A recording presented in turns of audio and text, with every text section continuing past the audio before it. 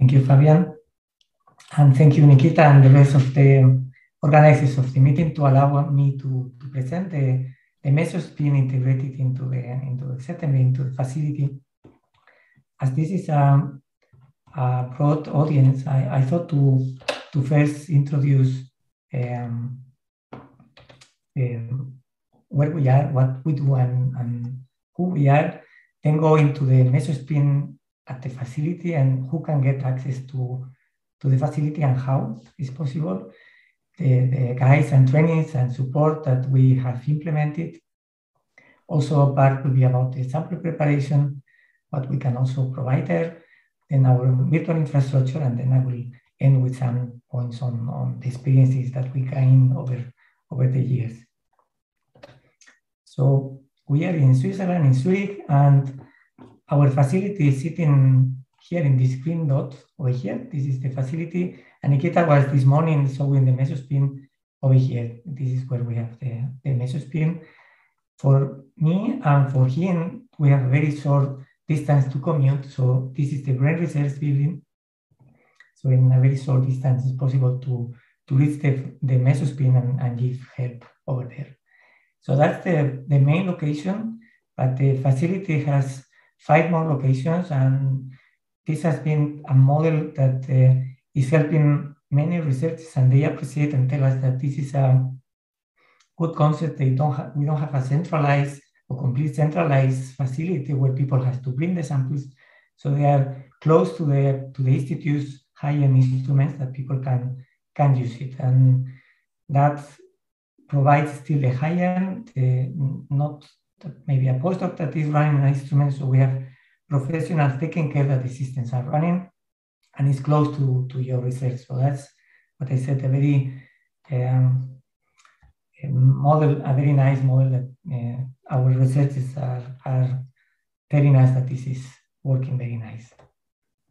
What we do is, well, we have a scale from protein level up to the scale of the MesoSPIM. So we go from nanometer to centimeter in a scale. We do light and electron microscopy. So this is a facility integrating these two modalities, which brings also very nice interactions.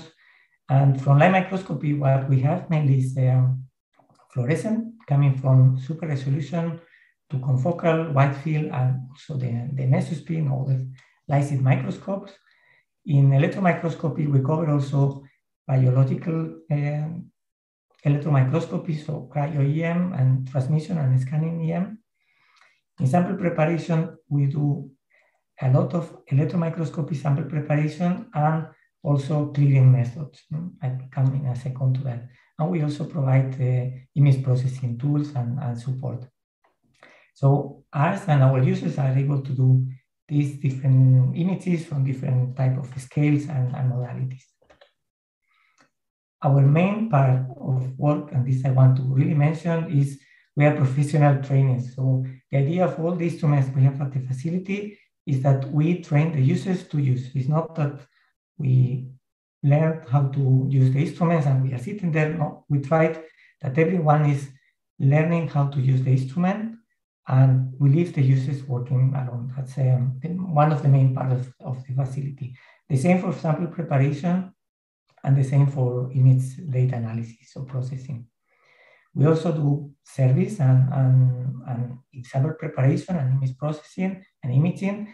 This is more related to electron microscopy and some of the clarity or when we clear samples, but again, try to do it as for the users. And we also collaborate when they are very elaborate or complicated methods. We'll also collaborate with the users to establish these new methods. And another important part is that we are a consulting place. So if you have a question and you want to address with microscopy and you are not familiar with that, maybe this is not the audience, but you can come to us and then we discuss what could be the best method, or whether it's like microscopy, electron microscopy, or the combination of both.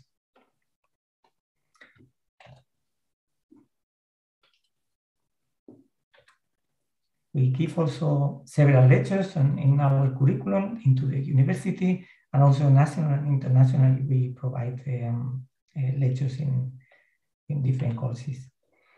For data processing, we have virtualized infrastructure. So all the data goes to our server, and there we have open source and also licensed image processing tools. So you can process your data that you have acquired just with the instruments. And we try to maintain the systems as much as possible in also all these locations that users, they only need to care to bring a good sample and image. We try also to develop and optimize workflows and methods for new applications in microscopy. And we try to be also up to date with what will be the new purchase into the facility that could cover the facility needs. And again, a lot of support. So when there is a problem, we'll try to support you into instrument physically or remotely. We have around 700 active users per year for the whole facility, and we have around 50 instruments, and just for light microscopy, around 34,000 hours per year. That brings me to this slide, that is the whole team. So we have 2 directors and research associates and technical staff that makes that all this is running, plus the IT specialists and our team assistant. And for the MesoSPIM, big help that we have also the possibility that Nikita is helping us here.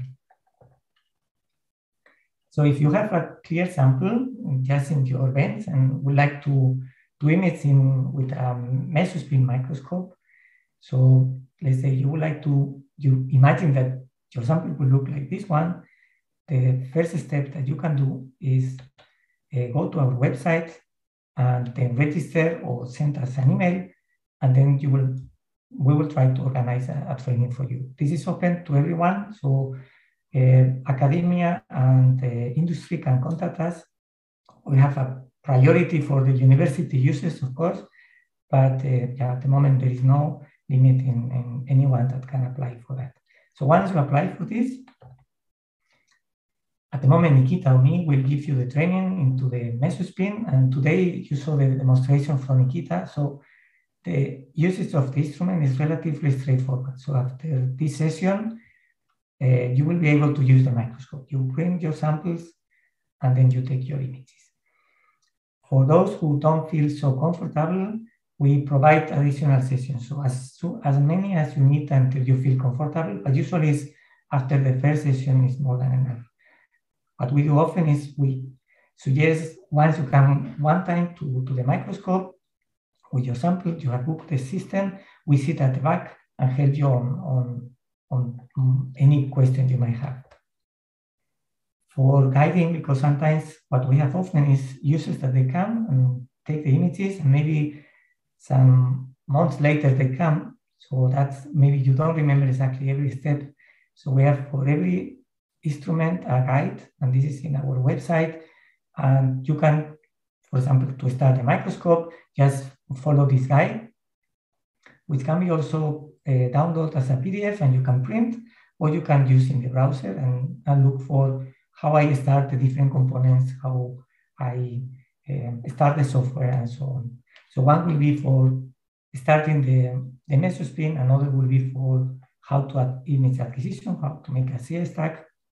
And here is again what Nikita was showing this morning, how you bring the sample, how you will change in the axis, bring the sample into the set of the light sheet, make the focus, also the autofocus, and then how to adjust the ETL, and at the end how you prepare a CA stack.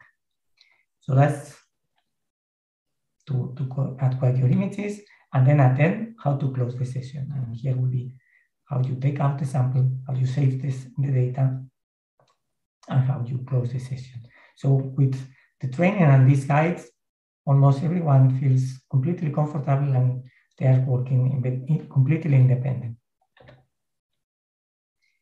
For those who don't have yet the sample and would like to clear, what we can offer is expertise in S-Clarity, as Laura was mentioning. We have also this device, and yeah, you can just bring your sample. We will train you how to clear. We offer lab space, so you can clear your sample over there. And you see also the right side of that picture, we have Sanel. So San was helping us to set it up, and we are establishing the methods that we hope we can have it completely established as another method in the facility. We are also working with IC-based clearing methods. For the clarity, we have in our website some description of how to prepare the sample, how to use the clarity. But what I said, so for any detail, you just come to the facility, and then we will show you how to use the instrument. Again, this will be then you can book it and run it and clear your sample. And then once you have cleared your sample, you have acquired the data, everything can be visualized in our virtual infrastructure. So the data goes to our server, and you can, with your credentials, you can log in, reserve one of these virtual machines, and then enter into our server where will be your data. And there we have Fiji or Imaris softwares that can be used for analysis or visualization of the data, like in this movie that I am showing now. So with that, you have the power of relatively strong computers. Don't need to run on your local computers. The number of users that we have runs around 40, but I said is not running continuously. What it's doing is we have kind of users prepare samples, bring them image quickly, and then analyze the data later on. And we have from Clarity, IBISCO, Sanel, Cubic, and so on. So almost running all the different clearing methods. Also, all different type of organs and all type of different species. And if I want to mention importance of the MesoSPIM at the facility, I will say that it's covering a very nice, it's helping to fill the range of scales that we can cover in the facility. So the large scale was always missing, and now we have this complete gap filled. And provides an excellent alternative to sectioning. Nothing to mention over here, right? But so there are many slice scanners that produce data, and the MesoSPIM is just a fantastic way to obtain 3D information.